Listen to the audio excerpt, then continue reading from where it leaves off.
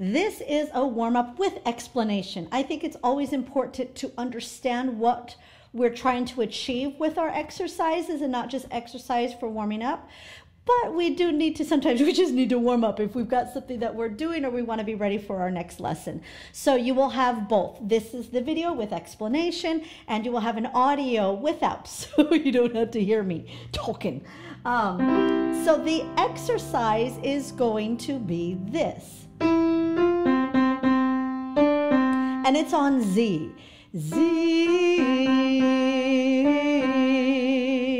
What are we going for? We're going for flow, airflow, ease of singing.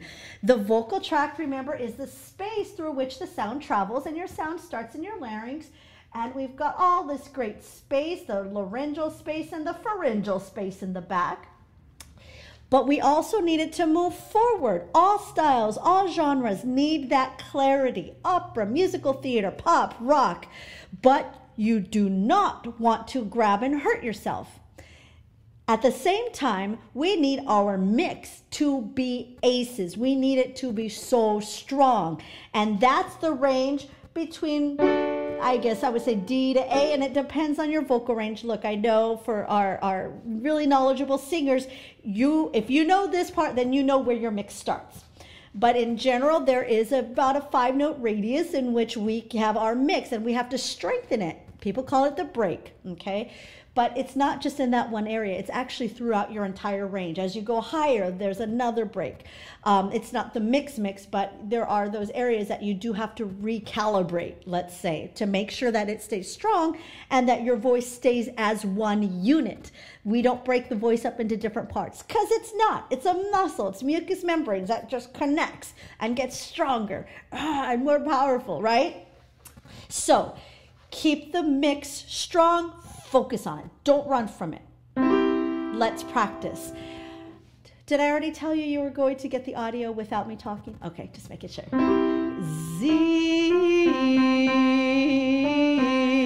And that's okay. I totally cracked, right? That's okay. I probably didn't really concentrate enough on my muscles, and I really want it to flow. So I'm going to focus on those vibrations that allow it to move forward, but I'm going to avoid any pushing, muscular. If you see veins popping out, bro, stop, okay? That means you're pushing somewhere that shouldn't be pushed. This area, we don't want to push. We want it to be relaxed so that it looks easy when we sing. Let's do it again. Space, crouch, obliques, transverses, open them up. Z, Z, Z.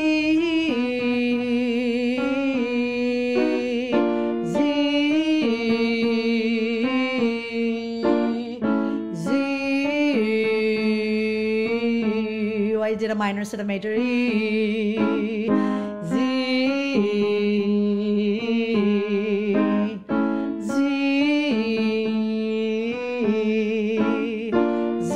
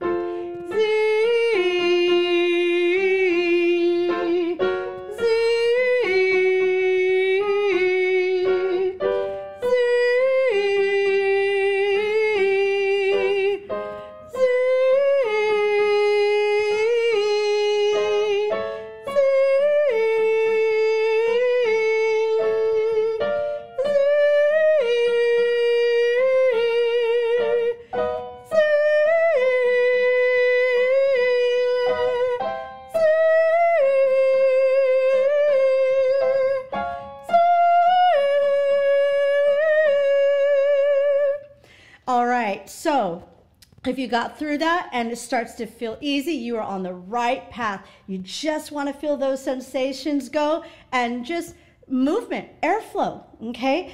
If the exercise goes too high or too low for your comfort level, remember, you can always drop the octave or raise it up and continue on with the exercise. That being said, please don't discourage yourself. Be careful what you say to yourself, especially in the areas of which you think something is too low or too high. Remember, this is a vocal exercise. You need to stretch yourself in order to expand your range and in order for these muscles to grow and become stronger. And that comes with maybe going out of our comfort level and letting it crack. Oh my gosh. So what? It's a warm up. And you can probably work through it. So go through the low lows, go through the high highs. If it hurts, you're doing something that needs to be addressed. Stop. Don't continue on. Readdress your technique. Space, relax, oblique, crunch. You've got this. I can't wait to see you in the next video. Talk to you later.